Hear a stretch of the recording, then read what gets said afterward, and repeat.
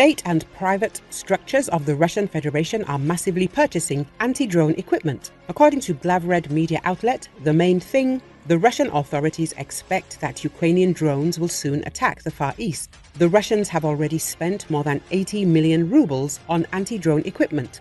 Recently, information appeared about the increased preparation of the authorities of Russia for future attacks by drones on Ukraine deep into the Russian Federation. As reported by Russian media, state structures spend insane sums on this.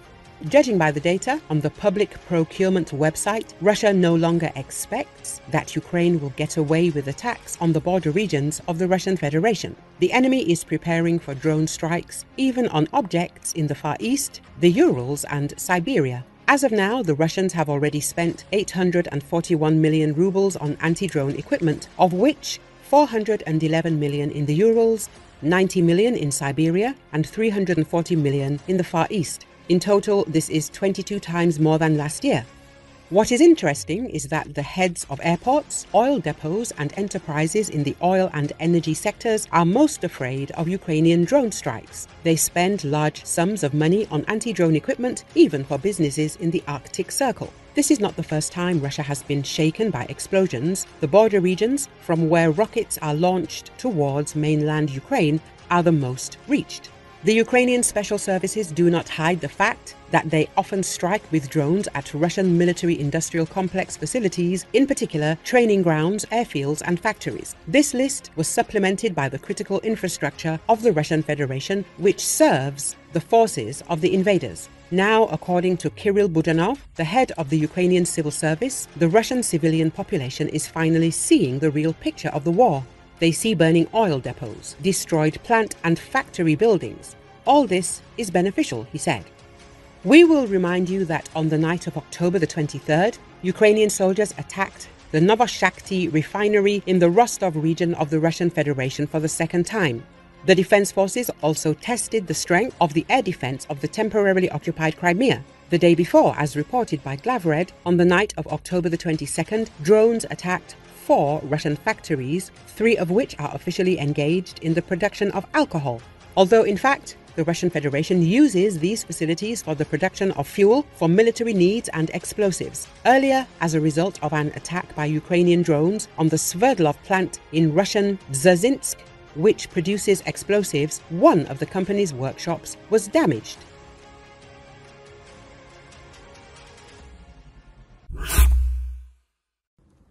Israeli military video released on Sunday claims to show soldiers raiding bunkers and finding stockpiled weapons in southern Lebanon. In a statement, the Israeli military said that its troops continue conducting limited, localized, targeted ground raids based on precise intelligence in southern Lebanon. They said that they eliminated dozens of terrorists, raided terrorist infrastructure above and below ground, and located numerous munitions and weapons. Israel has intensified bombardment of Lebanon since September 23, vowing to cripple Hezbollah, which began firing into northern Israel after Hamas' October 7 attack triggered the war in Gaza. Israel says it is targeting Hezbollah members and infrastructure and says the group places military assets in civilian areas. Some 2,000 people have been killed, including Hezbollah fighters and commanders, but also hundreds of civilians, often in strikes on homes. The exchange of fire has raised fears of an all-out regional war pitting Israel and the United States against Iran and its militant proxies, which include Hamas and the Hezbollah militant group in Lebanon, where Israel launched a ground invasion earlier this month after nearly a year of lower-level conflict.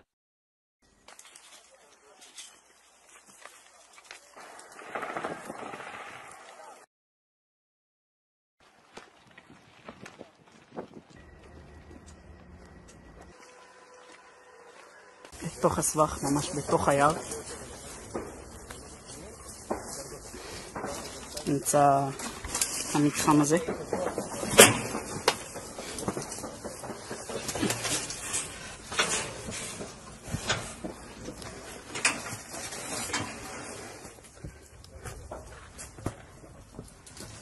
בתוכו נמצא מצבור אמל"ח מאוד גדול. בנוי מבוטן.